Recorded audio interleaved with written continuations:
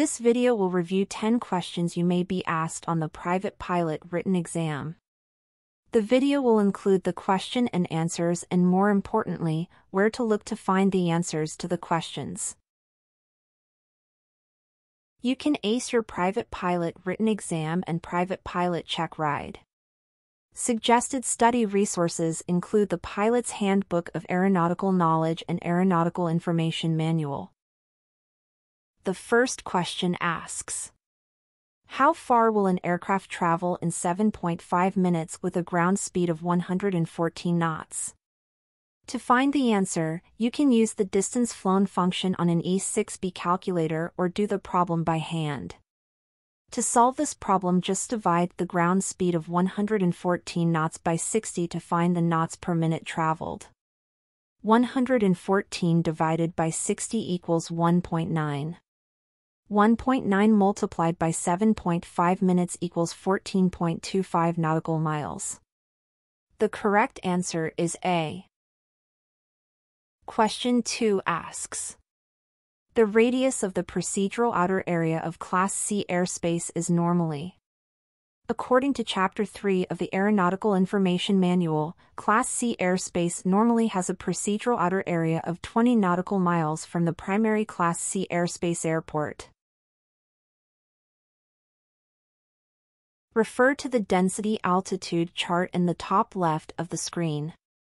What is the effect of a temperature increase from 35 to 50 degrees Fahrenheit on the density altitude if the pressure altitude remains at 3,000 feet MSL?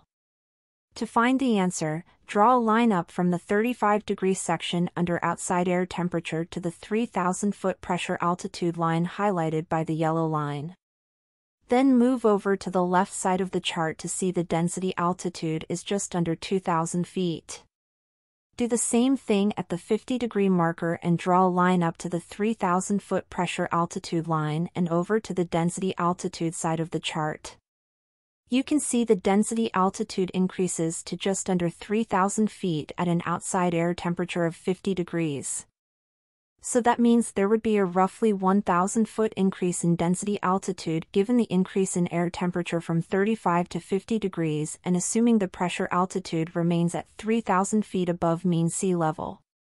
The correct answer is A. The Aeronautical Information Manual specifically encourages pilots to turn on their landing lights when operating below 10,000 feet, day or night, and especially when operating.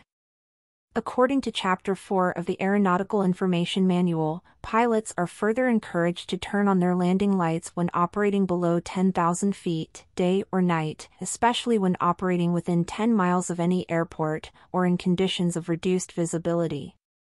The correct answer to question 4 is B.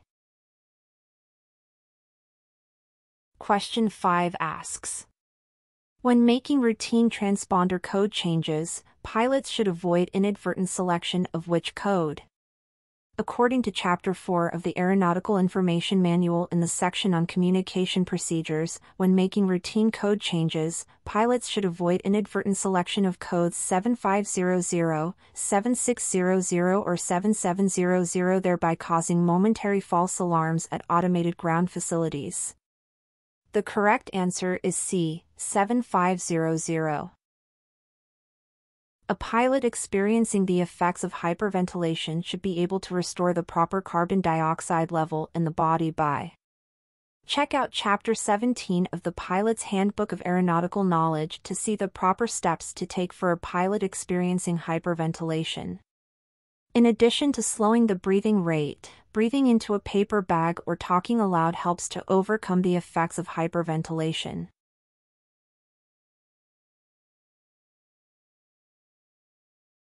This sign confirms your position on. Recall from our previous video on how to read airport signs and markings that location signs have yellow letters or numbers on a black background.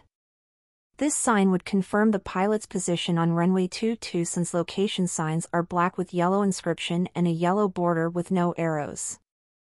Location signs are used to identify taxiway and runway locations. See Chapter 14 of the Pilot's Handbook of Aeronautical Knowledge or watch our previous video on how to read airport signs and markings for more information on airport signs and markings. The correct answer is A. Question 8 asks, from the cockpit, this marking confirms the aircraft to be. The runway marking at the top of the screen indicates a runway boundary marker. The pilot on the dash side of the lines would be on a runway about to exit, and a pilot on the solid side of the lines would be on a taxiway or runway waiting for ATC clearance to proceed onto the runway. The correct answer is B. On a runway, about to clear. What are the basic VFR weather minimums required to take off from the Onawa, Iowa, K-36 airport during the day? Notice the Onawa Airport highlighted by the yellow box in the chart. The airport is an uncontrolled airfield in Class G airspace. The required VFR weather minimums for daytime flight in Class G airspace is 1 statute mile and clear of clouds, according to the Aeronautical Information Manual. The correct answer is C. If receiver autonomous integrity monitoring capability is lost in flight. See Chapter 1 of the Aeronautical Information Manual in the section on navigational aids to find that without RAIM capability, the pilot has no assurance of the accuracy of the GPS position. The correct answer is B.